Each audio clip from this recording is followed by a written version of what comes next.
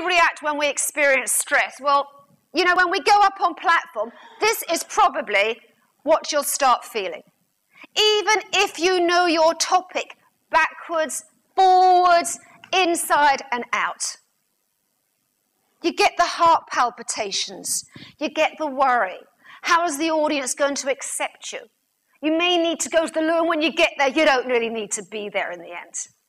This is what happens to us. As speakers, this is what happens to us. Do we feel sick in our stomach? Yes, we can do. Moist palms, clammy fingers, ring bells.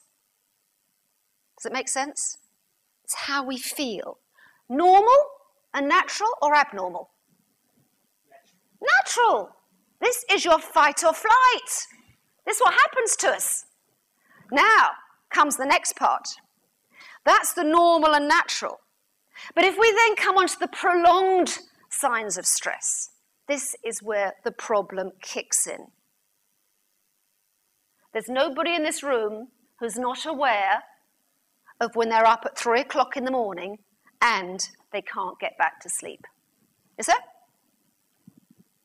There's nobody in this room that's not aware when they lay in bed at night and they actually can't sleep. There's nobody in this room who's not aware when they've got crashing headaches day after day after day.